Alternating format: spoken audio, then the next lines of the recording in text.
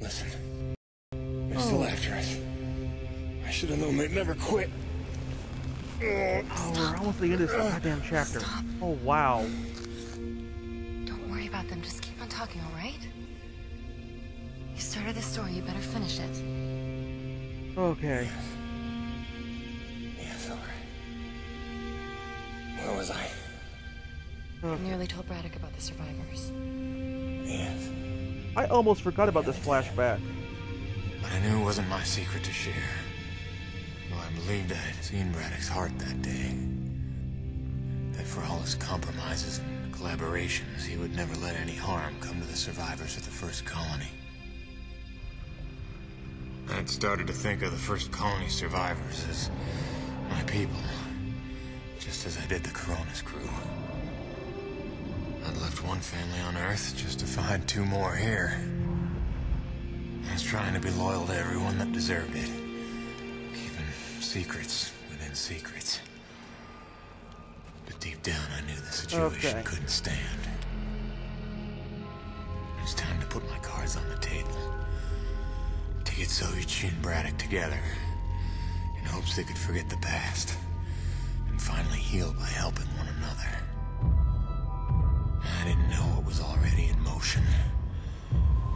I didn't know it was already too late. Okay.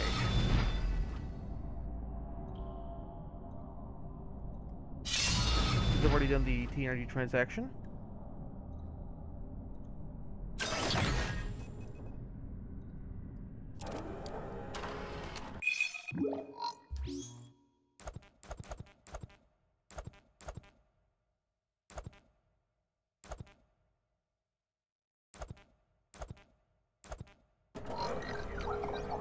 And have to do...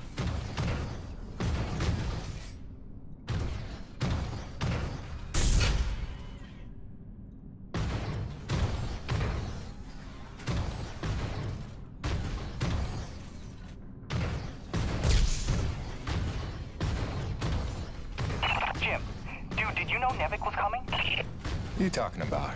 Nevik? Yeah, like troops, paramilitary mercenaries. What? There's a military cruiser docked to the base. There's men with guns everywhere. Major bad dear. vibes. I can't even tell you. Where's Braddock? He's behind closed doors with the guy who seems to be in charge. Don't even get me started on him. I think I heard him asking about you. I didn't know whether to tell you to come in or warn you to stay away. Well, I'm already Oh, here. that's not good.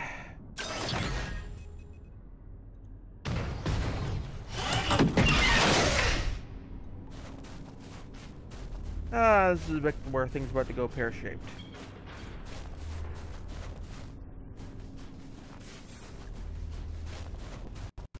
We're going around in circles. I'm here now. We're investigating, and we'll reassess the situation once all the facts are in hand. Ah, Peyton, is it? Thank you for coming. Mr. Braddock, if we could have the room. Pardon me, but this is his office. Jim, don't. Don't make waves. Not now. What the hell's going on? Looks like you got everyone good and freaked out. That's why you're here. I can see why you're so well respected around here. A natural leader. I am here, you could say, to provide perspective. You mean Nevik's perspective? Well, considering the resources we've expended to make this effort possible, one could say that that is the perspective. I don't work for Nevik. Indeed. But you take the credits Nevik pays you, so perhaps I can prevail upon you to hear me out. Okay.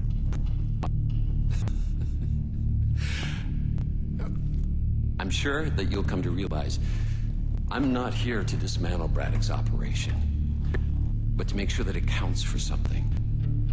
Why are you here? Your family, correct?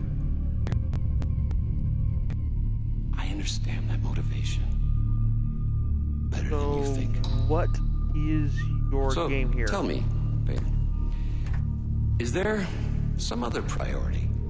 Some new agenda? Are you threatening his family back on Earth? Family's safety?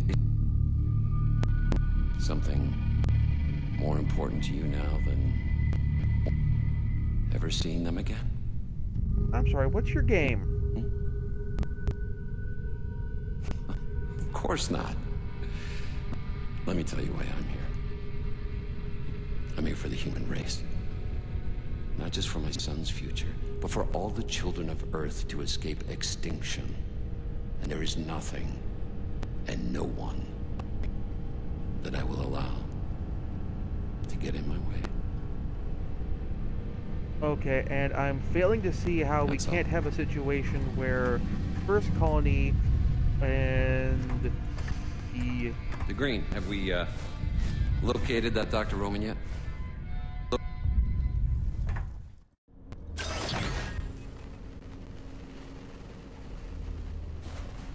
Okay. Not sure how there's actually a situation where Nevic's objectives and the First Colony objectives can coincide. Please, my experiments are in a delicate phase.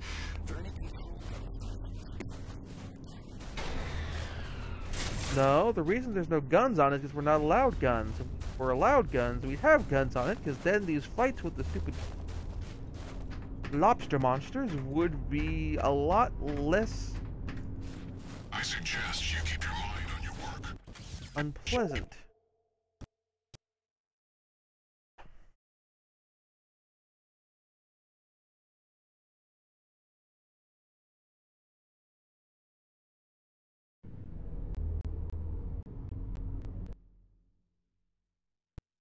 Like Nevik all of a sudden said, "Oh, we're going to turn Nevik into the corporation from Avatar." Except this game kind of came out before Avatar. They're going to be an evil corporation. I mean, I haven't played the first Lost Planet, but do you think they'd be a bit more? Hey, those Nevik goons just dropped off a box of parts for your rig. Something about charging a drained battery, like those big Zeus numbers on the fueling depots. All right, I think we go claw arm with this one. Wire up the fingers, make them into jumper clamps. Yeah, that could work.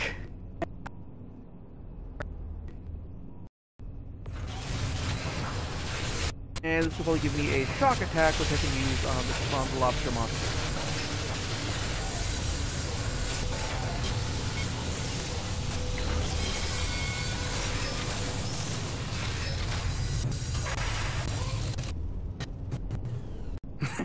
And then I cranked it to the nines with some Primo booster packs. I lifted off some old T-190s. Pack rat power for the win, right? So check it. Your claw arm is juiced. Pump it and you can charge batteries in a flash. Got a feeling it would charbroil an acrid in a few seconds too. But you let me know, okay? Above and beyond as always, kid. Oh, and I'm calling it the shock jumper. Now get out there and shock jump some things. I want the Roche begging for one, so I can tell him to stuff it. All right. I need to go warn the doctor about what's up. I've noticed that the Nevik goons let the good mad scientist out of solitary, or at least out of his cell.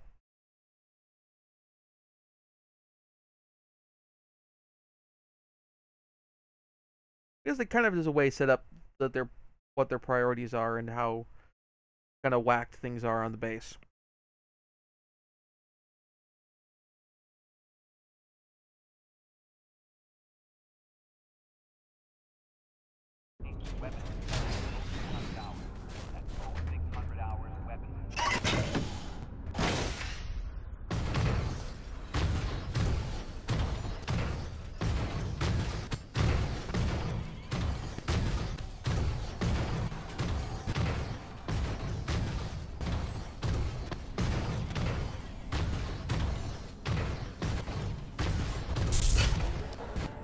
Company towns.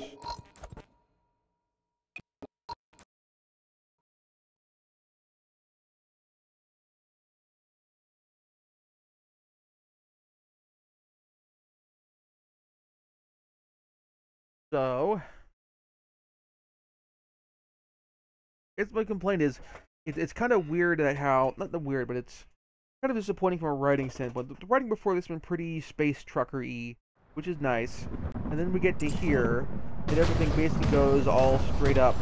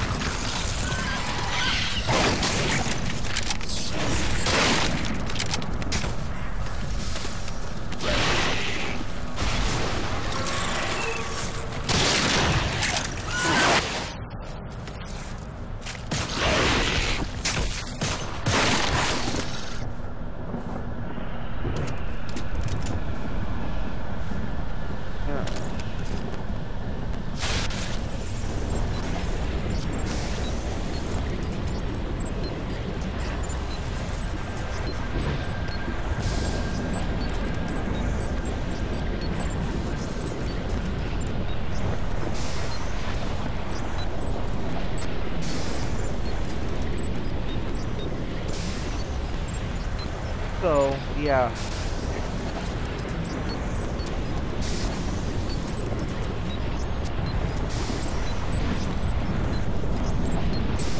The head of the Nevik expedition is way too colossal military douchebag, which is kind of disappointing.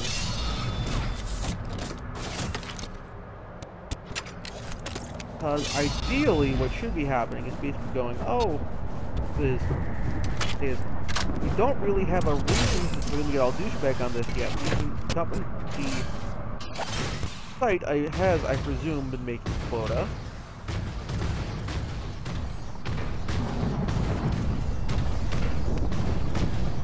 Everything's been doing well, fairly.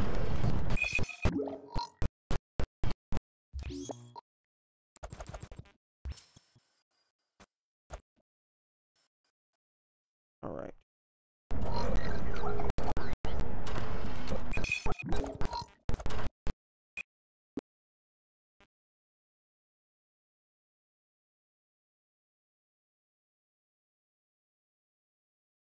And so if Nevik's main interest is keeping the site profitable, then basically we accomplish the objective and keep the site profitable.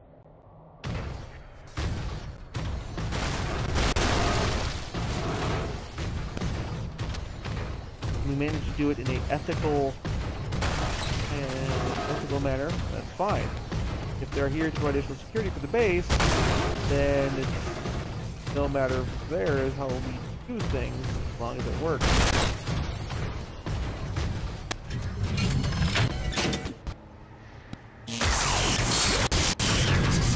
A nice tutorial there. Ah, damn, this thing looks like a charm. Hey, I like it.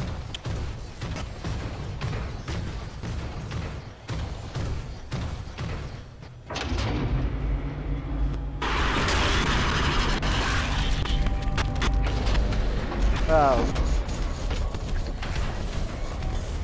And another lobster monster.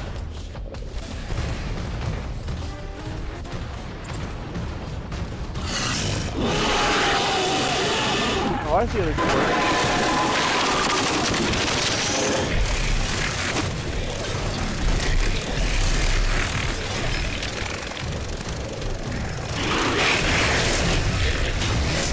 Wrong button! Wrong button!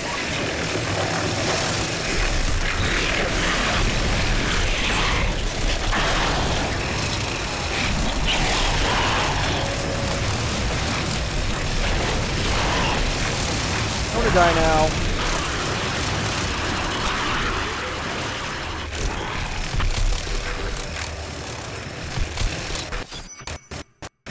Alright. Get out.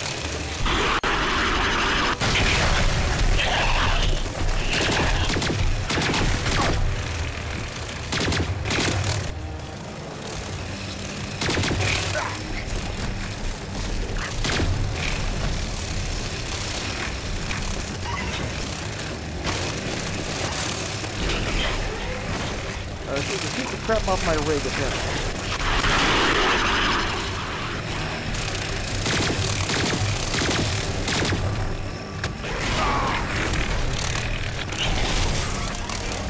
There we go.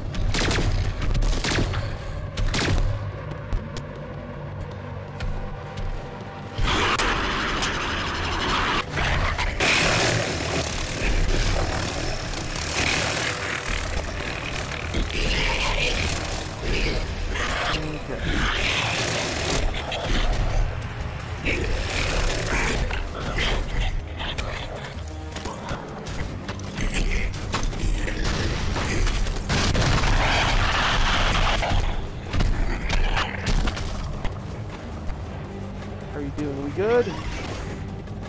Alright, we are back at full. Alright.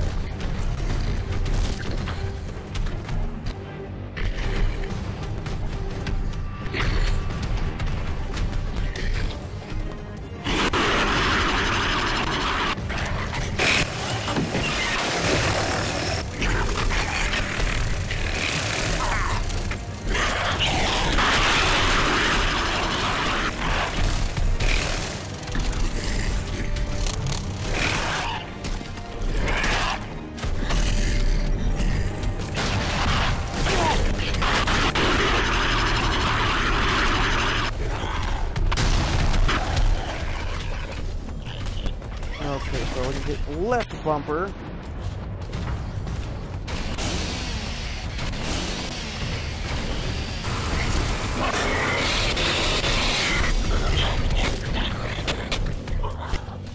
Give me the shot, give me the shot.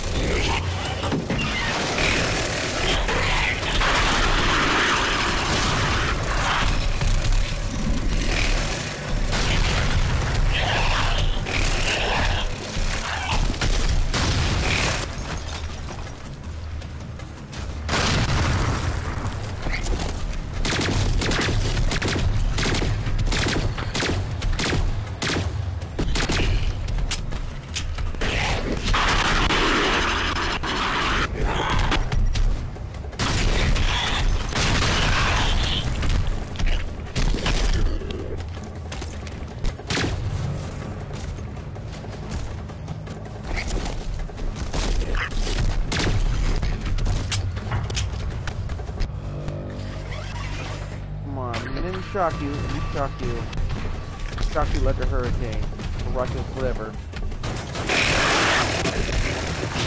Oh, god damn it, hit the wrong button again!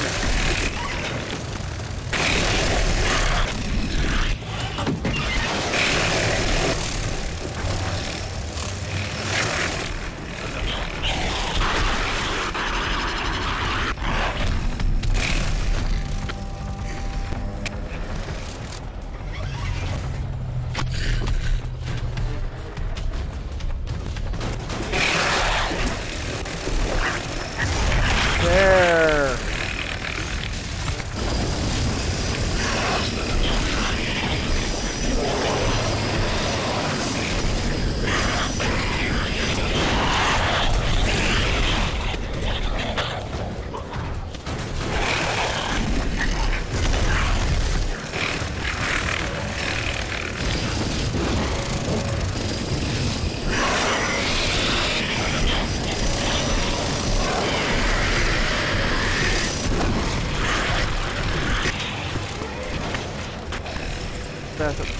rig.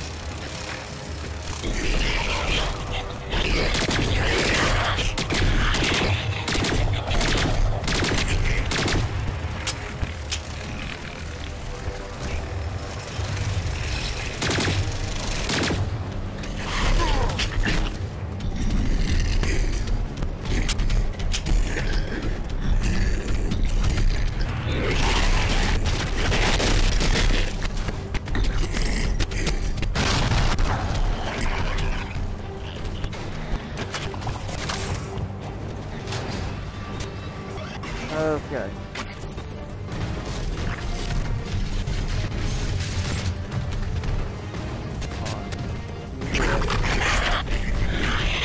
Let's grapple.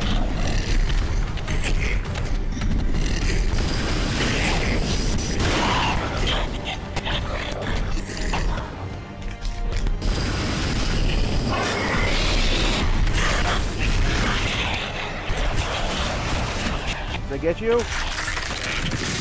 Yes, I did.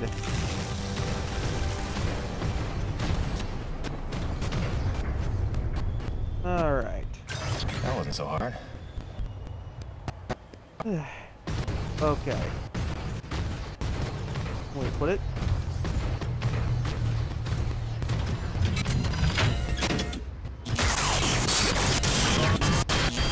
That's okay.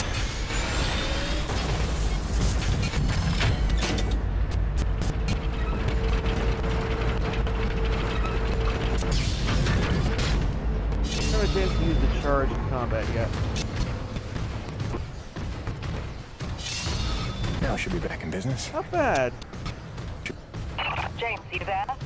I believe I've made a breakthrough on the source of the storms. Come see me at your earliest. Okay, this is probably a pretty good place to wrap up this episode.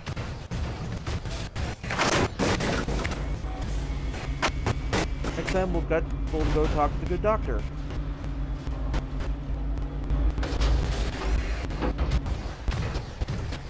See you then.